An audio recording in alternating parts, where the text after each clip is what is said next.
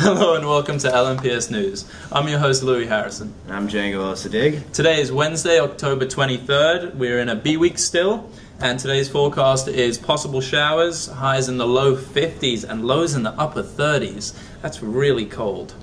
And for lunch we're having lemon roasted fish, eggplant and olive casserole, couscous, tomato, cucumber and feta salad. Now for today's school reminders, I must lacrimosely tell you there is no school news today except to go to your individual advisory rooms. All of you. And with that, today's SAT word of the day is lachrymose, weeping or inclined to weep, tearful.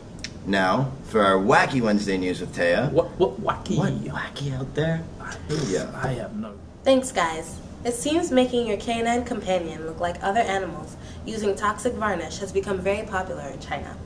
Pandas and tigers are especially sought after, and dogs resembling these animals have been showing up in every city.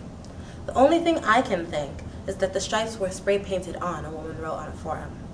This must have required some powerful chemicals, as the people curious enough to buy a striped animal reported that the dog was very ill.